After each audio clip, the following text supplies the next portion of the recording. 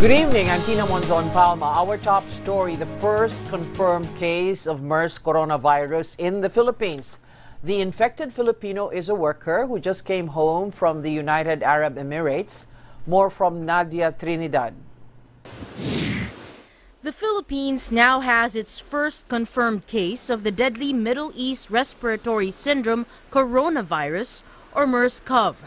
The health department says a Filipino who returned from the United Arab Emirates Tuesday tested positive for the virus after he had contact with a Filipino who died of Mers-Cov in the UAE.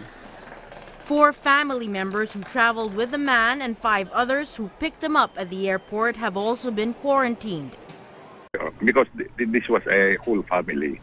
The father had contact with the Filipino who died of the MERS virus in the UAE. Okay. And so therefore all of those people who had contact with this particular patient were examined in the UAE, and it's what we call a nasopharyngeal swab, meaning it's a swab of the throat. Of the throat. And so that takes a good maybe 5-6 days before the result comes out.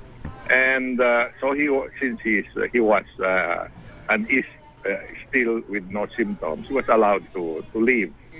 The DOH adds about a dozen others who were in the same flight as the man are being located so they can undergo testing.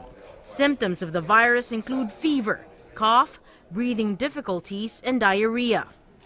For those people that has been exposed to a possible case of like MERS coronavirus, it may take around up until 14 days for us to be able to clear them, that they're actually free of, may have not acquired the infection at all. Over in Jeddah, Saudi Arabia, there's growing concern among Filipinos following reports 4 of the 5 OFWs are suspected to have Mers-Cov.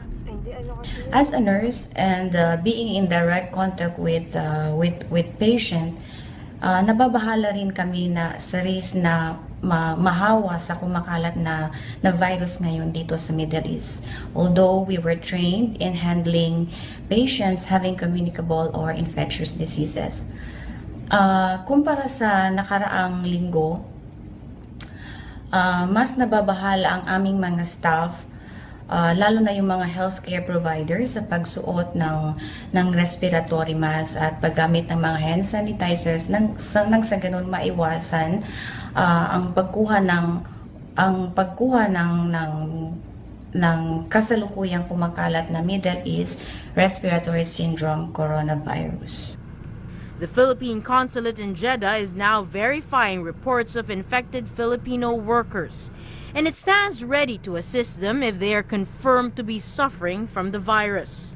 Pinadala ko si Naval Sergeant General Rizul at saka si Welfare Officer Dr. Amelito Adel at upang malaman at alamin kung sino nga kung totoo nga ang balita may mga kasakit ng mga Pilipino. Na bumalik sa amin upang sila ay magulat, sabi nila ay hindi sila mabigyan ng informasyon dahil ito raw ay confidential na information. So ang ginawa namin ay para makuha natin ang informasyon na yun, nagpadala kami ng note verbal sa Ministry of Foreign Affairs na humihiling na kung pwedeng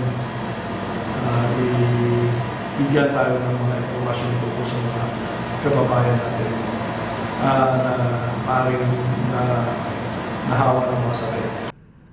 The consulate has also highlighted a health advisory from the Saudi Health Ministry with precautionary measures to avoid infection. Nadia, Trinidad, ABS-CBN News.